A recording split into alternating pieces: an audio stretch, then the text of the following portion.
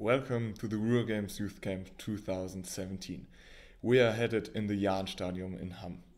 Over 600 young people from all over the world came together to celebrate the games, unity and equality. Groups sleep on the area of the Stadion in tents. The size of the tents can be from 2 persons to 15.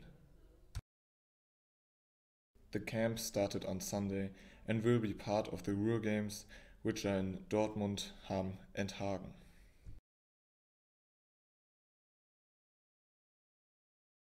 Every day, volunteers created workshops for the young people like bubble football, flag football and ultimate frisbee.